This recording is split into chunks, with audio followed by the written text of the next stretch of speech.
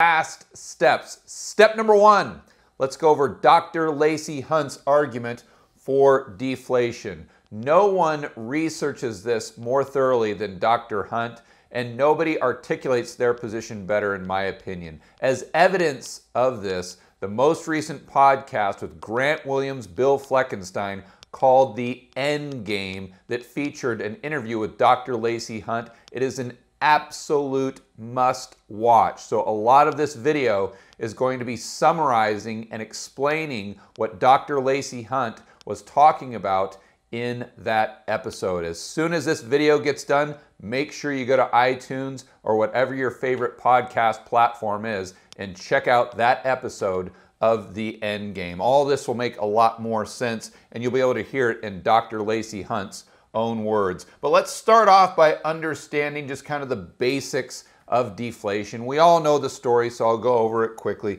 Basic economy, and you have all three of these individuals who own homes. They really couldn't afford them, but they were able to get all this excessive debt from the banking system. And because they have their homes, they go up in value. There's demand. We all know the story of 2008 or 2002 to 2008. So the increase of the asset prices due to the debt going up creates more spending, also more jobs for these construction workers over here. So the money goes from the bank, it goes to the individual, that goes to the construction worker, then the construction worker spends that money at the local store, as do these individuals who purchased homes by getting this loan from the bank. Unfortunately, what ends up happening is the debt, I can't reach around, I'll have to go over here. Okay, so you can see the debt over here. It gets really high. And then the income stays the same. So at a certain point, there isn't enough income to service the debt, and it all comes crashing down. There's no more debt going from the bank to the homeowners. Therefore, there's no money going to the construction workers, no money going to the store owner. There's less spending, which equals lower prices, fewer jobs, and it creates this doom vortex. With the fewer jobs we have, the less spending, lower prices, it creates this feedback loop downward. So the Keynesian approach, or the typical approach from the Fed or the people at the World Economic Forum, Klaus and all of his buddies, they would say, well, we just need more debt because we have to increase spending. The problem is spending, therefore all we have to do is increase it. And if we could just take on some more debt from the government, or if we could just have these individuals take on more debt, problem solved. It's really kind of the knuckle dragger approach to solving the deflationary problem. Of course, Dr. Lacey Hunt is a genius, so he really gets down into the nuance of deflation and why just adding debt to increase more spending won't work. First, let's check out a report from McKinsey Global Institute. Dr. Hunt references continually throughout the interview that backs up a lot of his conclusions. Editor, let's go right to the internet. So we start on page 67 of the report, where they go over historic episodes of deleveraging. Exhibit B shows us that they're not just measuring public sector debt, but also private sector debt, and a combination of both. There's really only four ways out of this big debt problem. First, by belt tightening, and this is what happened in the majority of the countries that they studied during certain time periods. Basically, this is austerity. This is when you have to live beneath your means. You overspent, you overconsumed by taking on all this debt. Now it's time to pay the fiddler. You have to underconsume till you get back to an equilibrium point. And here they use the example of the United States in the Great Depression from 1933 to 1937, starting off at 258% debt to GDP. So this would include private and public sector debt. The next option is for high inflation. Of course, we know all the stories of hyperinflation and the devastation that does to the economy, but the upside is that it definitely does wipe out any debt you have denominated in the local currency. The third option, which is just as bad as an outright default, and the fourth is growing out of the debt. This is what all the Keynesians want us to do. This is their perfect world scenario. Unfortunately, it rarely happens. And let's look at the only time that it's happened in the McKinsey study. 3 times, once in the United States, Egypt, Nigeria. I'd point out that in Egypt, their total debt to GDP started at 46% and really only went down to 40%. And that was after 4 years, so not that much of a deleveraging. And in Nigeria, it went from 15% down to 8%. And the United States is the only example of where it went down substantially. But I'd like to point out that was a result of World War II. So the options right now for the United States is to live beneath our means, produce more than we consume for a continued period of time, call it probably a decade, or we could opt for high levels of inflation that might even turn into hyperinflation, which would be far, far worse than just a belt tightening or austerity. Default really isn't an option for the United States, so the only thing left would be World War III. Obviously, the belt tightening is the best way out, although it'd still be very painful. But ironically, it's the one that all the central planners, the Fed and the government, are trying to avoid at all costs. The main takeaway is there's no magic pill. There isn't a benevolent super genius out there that if we could just find them and put them in charge of the Fed or the government, they could figure out this creative solution that nobody's ever thought of that would allow us to get around having to take the medicine. It doesn't exist. It just won't work. Editor, let's go right to the clip of Dr. Lacy Hunt explaining this in his own words. The fact of the matter is, the debt is still effectively there, which means that you cannot bypass the law of diminishing returns. Because what you're thinking is that we somehow put it aside and then we go about borrowing more money to facilitate economic. Well, if you overuse a factor of production, the growth rate will just get weaker and weaker. There's no financial solution.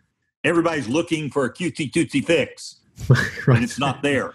So this debt jubilee idea is. By the way, I've heard people say to me, I've been told that you're a bright fellow. Well, if you're so bright, why can't you tell me what the fix is? There is no fix. Yeah.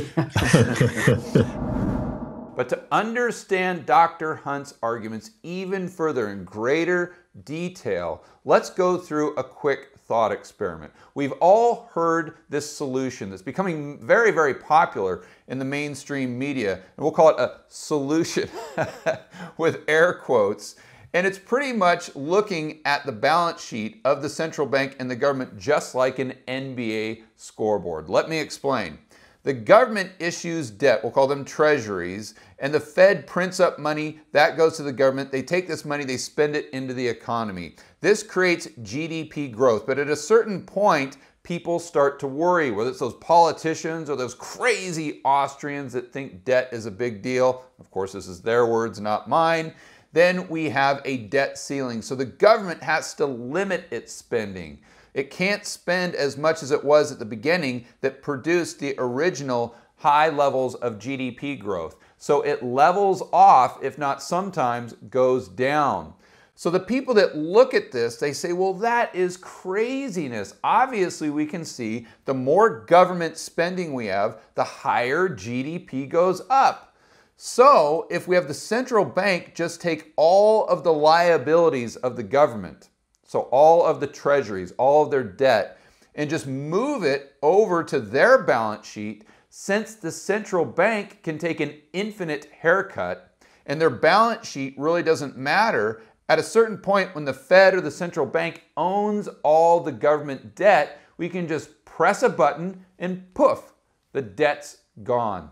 The asset side of the Fed goes to zero and the liability side of the government goes to zero. Then we can go right back on this trajectory of having GDP grow and grow and grow. It's absolutely infinite. The only thing we have to do is get out of our own way and realize the power of our own currency. You hear it all the time. We're not a currency user, We are a currency issuer, and that makes all the difference in the world. Again, their words, not mine. And when you look at it on the dry erase board and you think about it in the terms of a basketball game, where you could just take the score from 100 for each team right back down to 0 and start the game all over again, it kind of makes sense.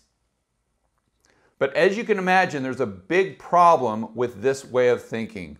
The problem is it's really not about the debt or having to service the debt. It's what's been done to the economy as the debt was being produced, as the government was creating that spending.